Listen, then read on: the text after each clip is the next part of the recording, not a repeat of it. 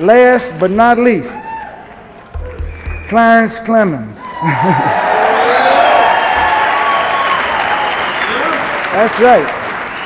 You want to be like him, but you can't. You know, the night I met Clarence, he got up on stage. A sound came out of his horn that it seemed to rattle the glasses behind the bar and threatened to blow out the back wall. The door literally blew off the club in a storm that night. And I knew I'd found my sax player. But there was something else, you know, something happened when we stood side by side. Some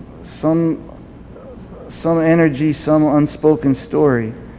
For 15 years, Clarence has been a source of myth and light and enormous strength for me on stage. He has filled my heart so many nights.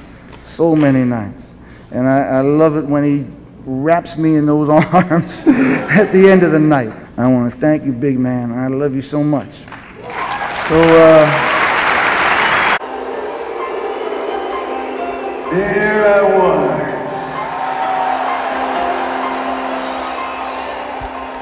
It was a stormy, stormy night in Asbury Park, New Jersey. The northeaster was blowing in, rattling all the lampposts and washing Kingsley Avenue clean.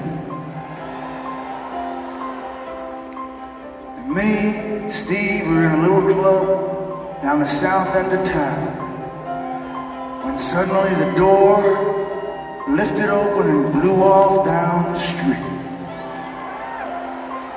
And a large shadow of a man stepped into the back room beside the bed.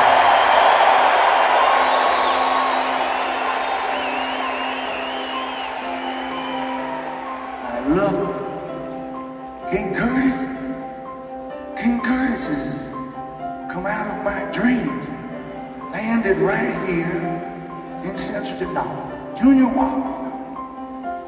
walked to the stage, said,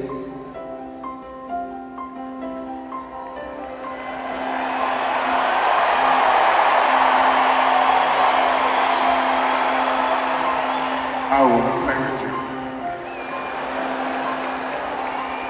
What could I say? I said, sure. Put the saxophone to his lips, and I heard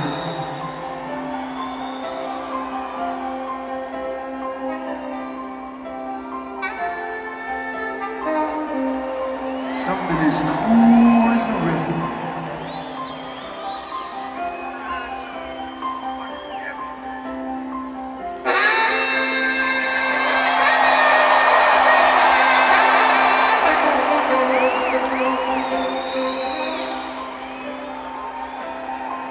And I heard a force of nature coming at me.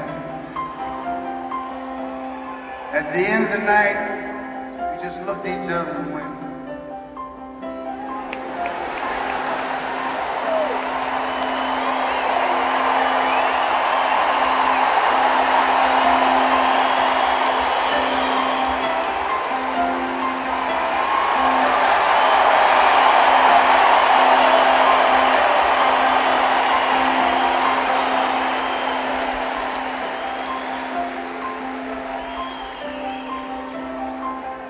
got in the car, big long Cadillac, drove through the woods on the outskirts of town, and we got very sleepy,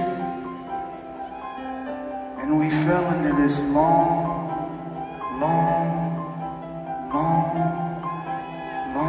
dream.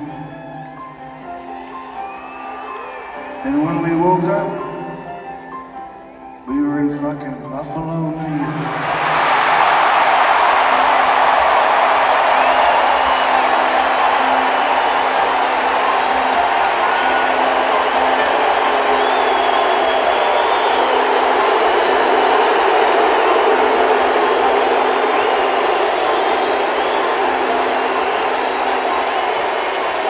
I took month-long vacations in the stratosphere. You know it's really hard to hold your breath.